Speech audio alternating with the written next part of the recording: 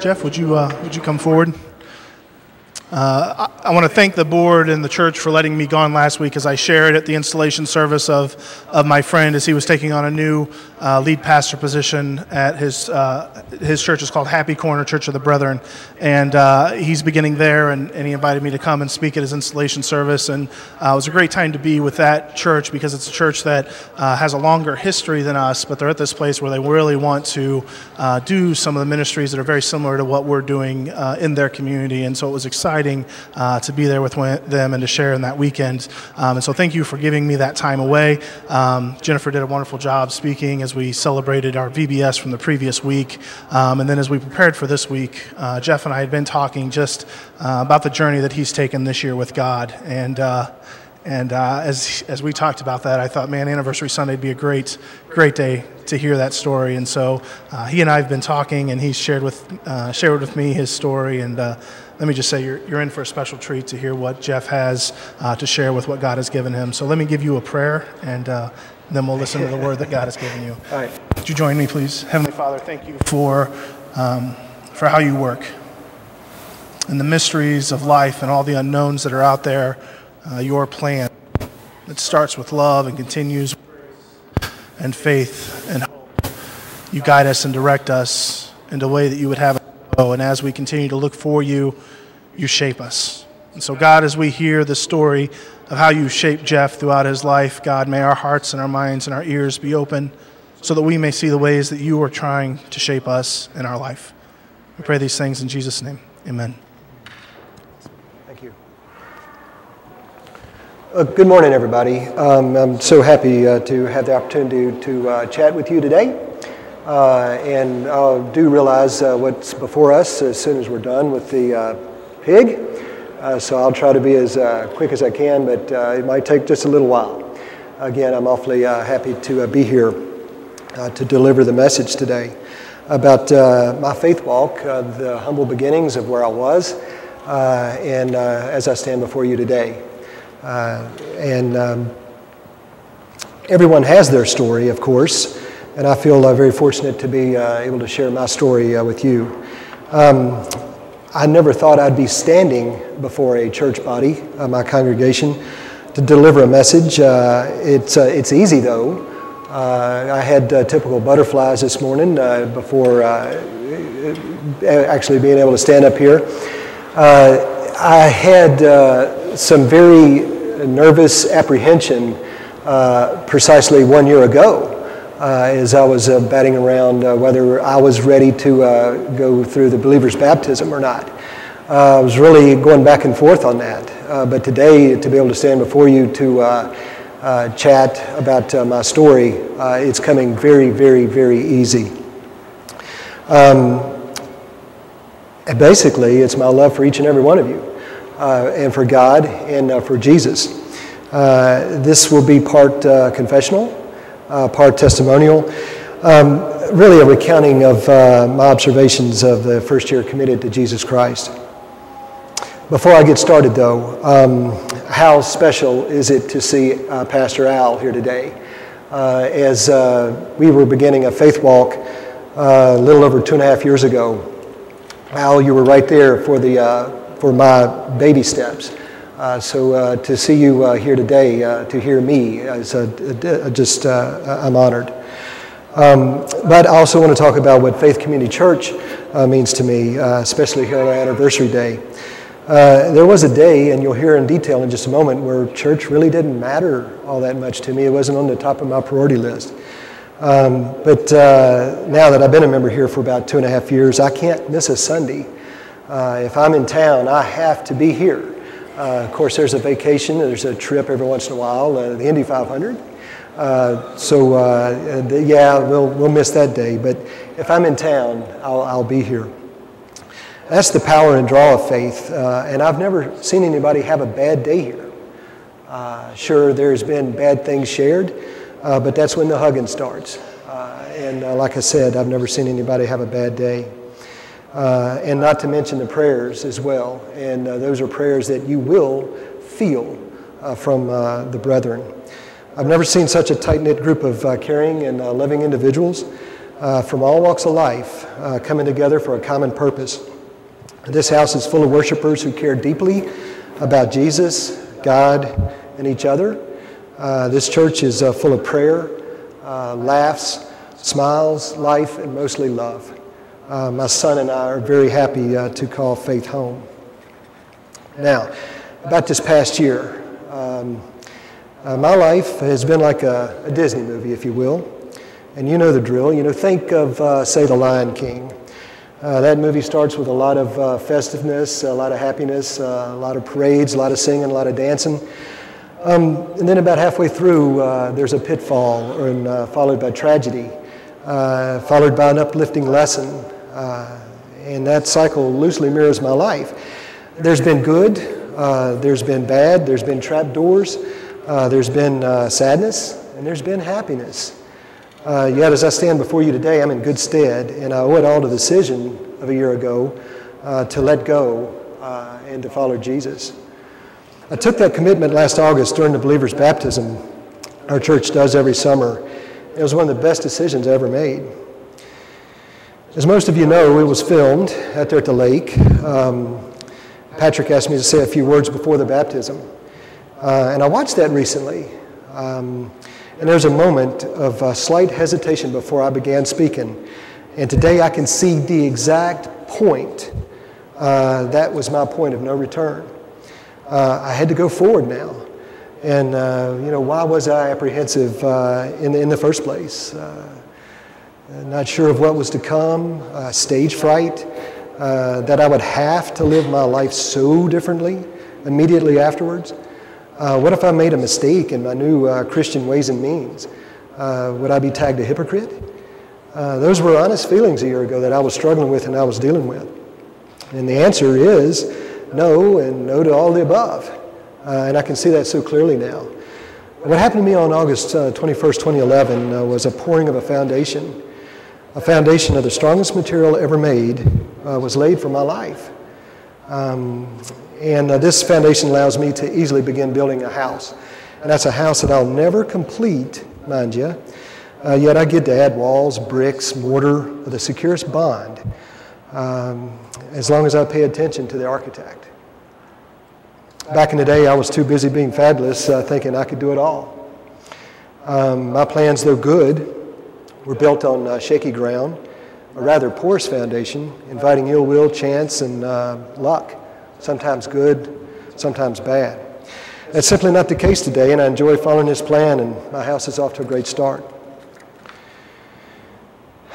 On Sunday, August 28th, 2011, 1 week as a newly minted Christian, Joe asked me to help in serving communion. And Joe told me it was very important what I had done in being baptized. I'll never forget that. And that he was proud of me and felt it was the right thing for me to do and help in communion that day. And again, I was honored. Truthfully, just a mere 7 days in, I couldn't grasp the enormity of what I had done or committed to. I guess for some it's instant. For others it may take a while. For me, having nearly a year now to reflect, I see a huge difference in my spirituality, my closeness to God, and my bond with Jesus. And in fact, it didn't take long. It didn't take long at all.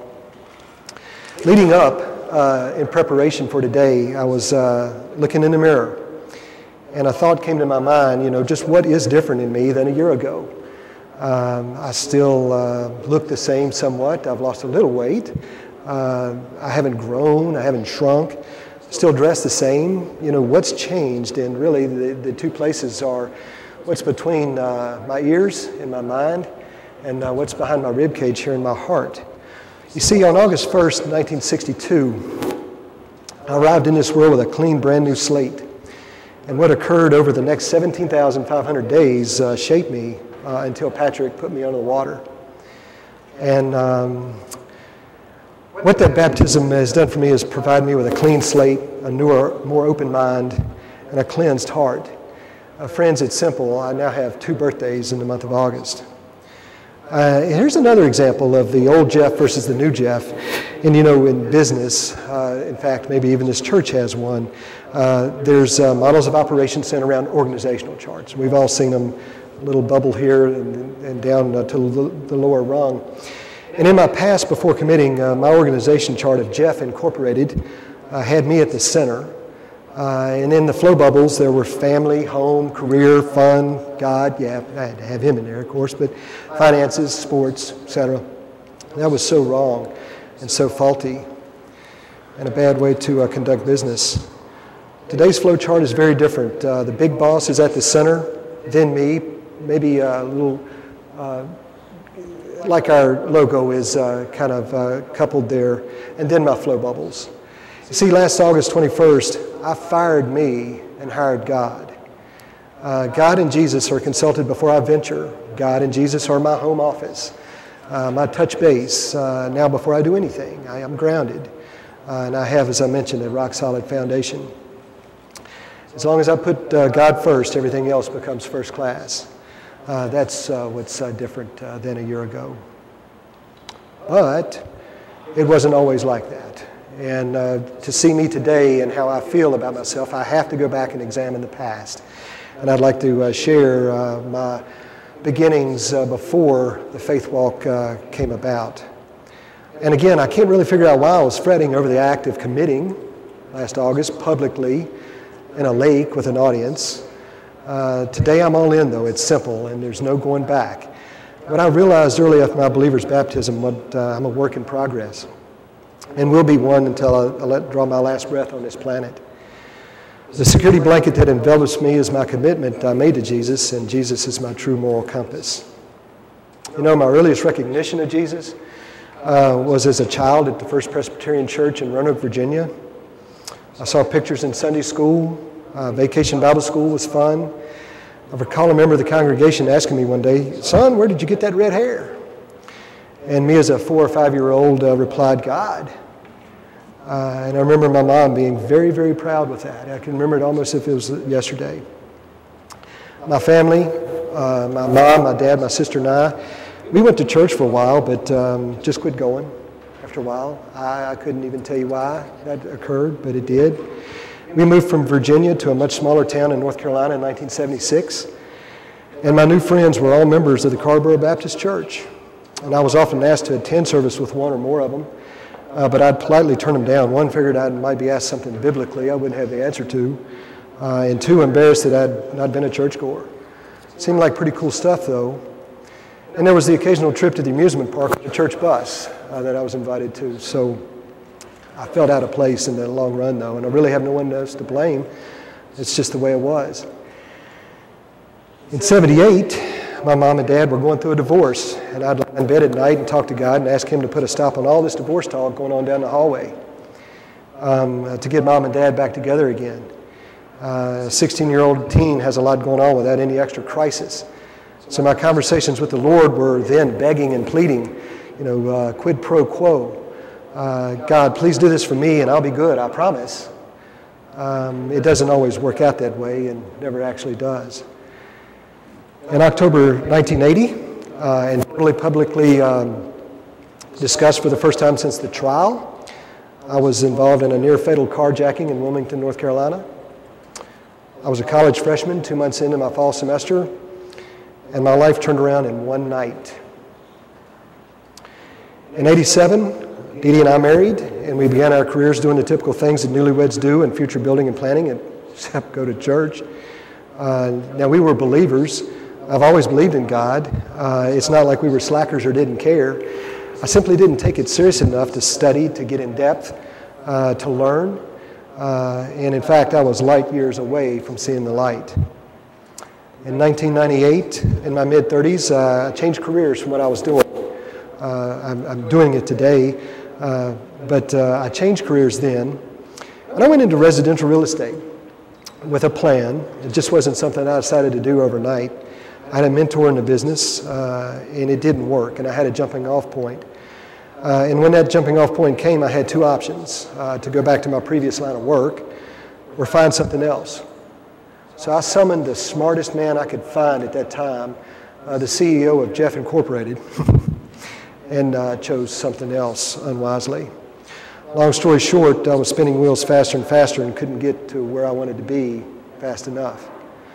it was not a good time to be the architect of my life. Today, in retrospect, I can look back and see exactly where God was moving in all my life, from birth to birth. And long before I knew of a town called Noblesville, Indiana, much less Faith Community Church. I can look back and almost start to see exactly where changes started to occur long before I committed last summer. You know, on Saturday afternoon in May 2002 near Memorial Day, we had a big backyard in Virginia, and I created a baseball diamond in it for Drew. When it was football season, I put lines down for football. Half-acre lot. We had a lot of fun back there. But on this particular Saturday, I was walking in my backyard deep in thought, lost actually in thought, and I was down. I had worked so hard to get to a certain point, and things just weren't where I wanted them to be. And it was a gorgeous afternoon, much like what I see behind me there. And I walked up to the property line on the back of our fence, and I recall holding on the chain link fence and looking up through some green leafy limbs and just a radiant sun and the white puffy clouds and blue sky. And right out of that blue sky, I heard a voice with a two-word message saying, "Go back." Now, I was stunned. I'd heard something or someone say, "Go back." But, you know, what exactly did it mean? I had to come up with a translation, of course. Was it get back in the house? A storm was coming soon. I didn't know what to do, but I found myself moving back across the house to the house, or back across the yard to the house as fast as I could go, almost in a trot, to tell Dee Dee that, you know what, I'm going to pick up the phone Monday morning and call my old boss and see what he's got in the Southeast. I just got a feeling it's the right thing to do. And I did make that call, and my old boss informed me that he was just moments away on that Monday morning of offering a position to someone else in Gallatin, Tennessee. But since I had called, he had rekindled interest in me. And just in a few days, plans were made for us to relocate out of Virginia back to Tennessee, and it was a go. We had 4 great years in Tennessee, 6 actually. The last 2 was Dee Dee's first fight with cancer. Things were easier, thank goodness. And truthfully, we discussed church more than we ever had before, but inexplicably didn't get serious enough about it to start going regularly. I poured a tremendous amount of work, effort into my work with my second chance, including many Saturdays, and I rested on Sundays. Isn't that what you were supposed to do? No, it wasn't. In the summer of 2008, we relocated to Indiana. As 2009 was drawn to a close, we made a decision finally to find a church in the year 2010 and to start going regularly, to make that commitment. And what better to start with Faith Community Church, which is right across the field from where we live here at Rodebush Farms, or Woods. And we decided to come to the Christmas Eve service of 2009. Like that so much, and then kick off the 2010 with going regularly. Didn't make it to that Christmas Eve service because on the 23rd, Dee Dee was diagnosed with her recurrence. We did make the following service on Sunday the 27th, and I have not looked back. As tough as it was to begin battling again, you know, progress was being made. The folks that know us and know us well know that we'd take 2 steps back, then take a step forward. That back and forth was encouraging. Yet in September 2010, her liver appeared to be compromised, and that added a whole new dimension and difficulty in the fight. We all know the story. As soon as we left the doctor's office with concern over her liver that day, and Al, this is where it's so great to see you today. We drove straight here. We didn't go and have a pity party at the house or anything like that, and there was plenty of time for that, of course, but we left the doctor's office and came straight to you for prayer, and that was very, very healing that afternoon. That very night in my house, I'd like to share with you again that I heard another voice. And I've told this story to several of you. It wasn't the same tone or dialect. It was angelic, and the words were crystal clear. She'll be okay.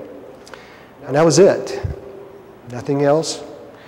And knowing that I was growing in my faith walk and that I was more in tune spiritually, Though rather slow and methodical. Glaciers have formed and melted faster than it's taken me to get before you today. But those words gave me so much comfort that I heard that night. And I read those words as the voice of God saying that she'll be okay. We've got this. Always have and always will. And until the day she went to heaven, those words, she'll be okay, had been the foundation of my coping with her journey to heaven. Folks, I was told she'd be okay, and who am I to argue with the Word of God? Now, fast forward to approximately 1 year ago, Patrick was speaking of the believer's baptism like he did today. Morse Lake had water. We were keenly interested in the believer's baptism along with Drew, who made me very, very proud that day that you joined us there in the lake. We had Patrick over one night to talk to us, and we committed.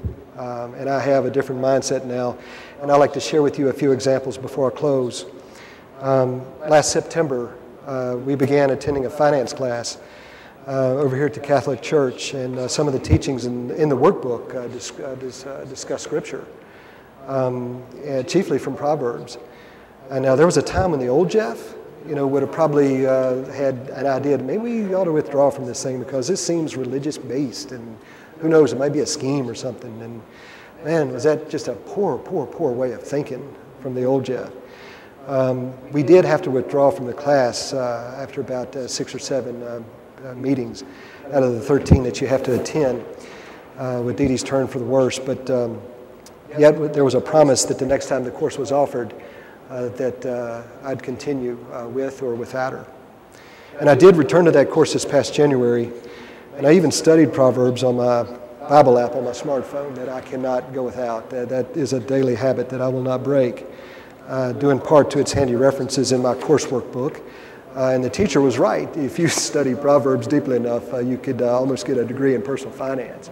It's all in there, good common sense stuff. I enjoyed that course so much and was so involved in the 13 weeks. The administrators asked me to come back this fall to help teach the class. Now that to me is pretty amazing, and what a ministry opportunity that is. Another moment of significance, one Sunday in November of last fall, Patrick and Jeff showed up at our hospital room down in Community North. And I thought it was just a nice gesture for them to drop by to see us. But they had other plans, and they brought communion to us. I'll never forget that, and neither did Dee Dee. And Joe, you're right, that is the most important thing we do every week. Folks, that was Dee Dee's last communion on earth, that November Sunday. And you do not know how much strength it gives me to know where her next one came from and who she was with. That is just means so much, and just how cool is that? Here's yet another example of how my heart and mind have changed since committing. On the evening of Saturday, December 10th, and Dee Dee drawing her last breaths and surrounded by her family and friends, as that night was unfolding, I did not have a sad image or an urge to belt out, please don't take her, this isn't fair, or, whatever is portrayed in Hollywood movies. No, I had another image, another vision that came to mind that night, and that there was another room somewhere close by, not in a hospital, but somewhere close by, and that room was full of angels squealing in delight and excited anticipation that she'd be coming through their door in just a matter of moments. God's been there all along for me. And once I saw the light, it gave me peace, it gave me hope, and it galvanized my faith. And really today, the most important example that I can give you is of my commitment and closeness to Jesus and God, and how that's provided me the direction and comfort in moving forward. There are sunny days ahead, and as long as I keep things between the lines, of course, and clearly I can see the storms of life in the rearview mirror of where I've been. And there will be an occasional shower up ahead, of course, in the days to come. But moving forward with the Prince of Peace is the prescribed way to go. And as I mentioned before, I'm in awfully good stead. It's simple. There's no going back. I can look back where I thought I was the center of the universe and can clearly see where God was now. God saved me the night I was carjacked 32 years ago, just in the nick of time. I can easily look back now and connect the dots and see where God was, but not just on those critical days of something tragic, and not on real happy days either. But God has a way of showing up on those mundane, insignificant days, like a rainy Monday or a warm, boring summer Thursday afternoon. God is and will always be there with love and full of light.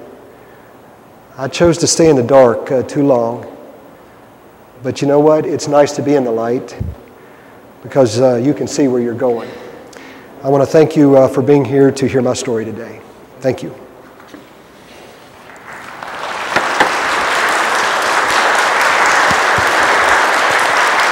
Thanks, Patrick. Excellent.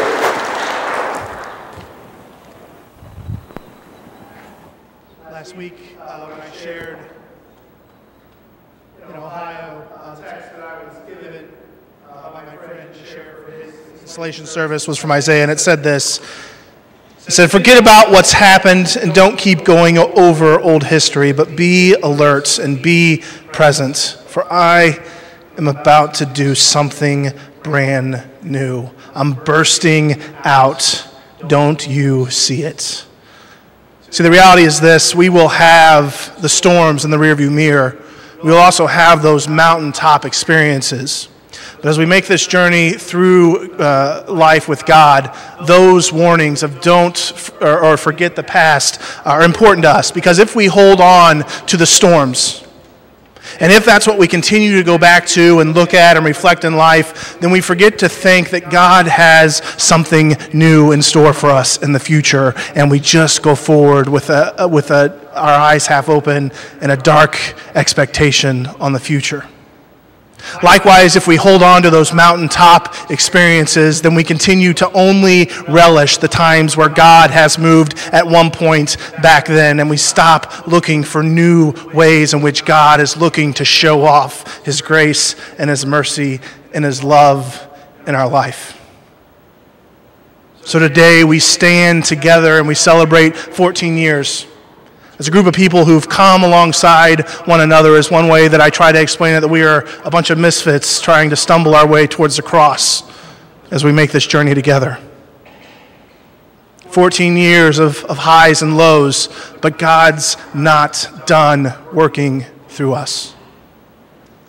God's not done working through Jeff and the journey and the story that he's on, and God has that same story for you. So thank you today for being a part of Faith Community as we celebrate what God has done in 14 years. And as we look forward with expectancy and with a forgetful mind, as we look forward to new ways and new areas where God is going to take and expand our ideas and our thoughts and our ministries. And we invite you to come along with us as we explore those and begin those journeys together. Would you stand and join me in a word of prayer?